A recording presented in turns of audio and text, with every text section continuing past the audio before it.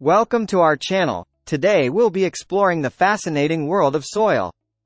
Soil is the thin layer of material that covers the Earth's surface and provides a medium for plant growth.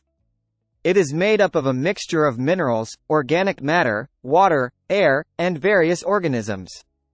Soil is essential for sustaining life on our planet as it supports the growth of plants, which are the primary producers of food.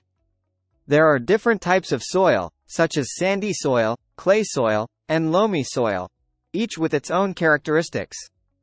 Sandy soil is well drained and has large particles, while clay soil is heavy and holds water.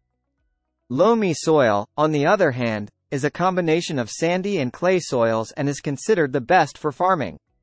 Soil plays a crucial role in the water cycle, as it absorbs and stores rainwater, releasing it slowly over time. Additionally, soil serves as a habitat for organisms like earthworms, insects, bacteria, and fungi. These organisms help break down organic matter and enhance soil fertility through processes like decomposition and nutrient cycling. Soil erosion is a major concern, as it can occur due to factors like wind, water, and human activities like deforestation and overgrazing.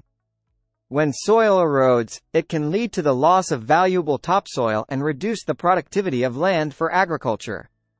Soil health is important, as it affects the quality of our food, water, and air, making sustainable soil management crucial for a healthy environment.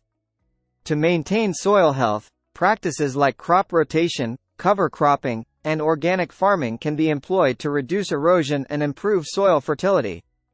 Understanding the composition and characteristics of soil can help farmers make informed decisions about crop selection and field management practices. Soil testing is used to assess nutrient levels and to determine which fertilizers or soil amendments are needed to optimize plant growth. In conclusion, soil is not just dirt.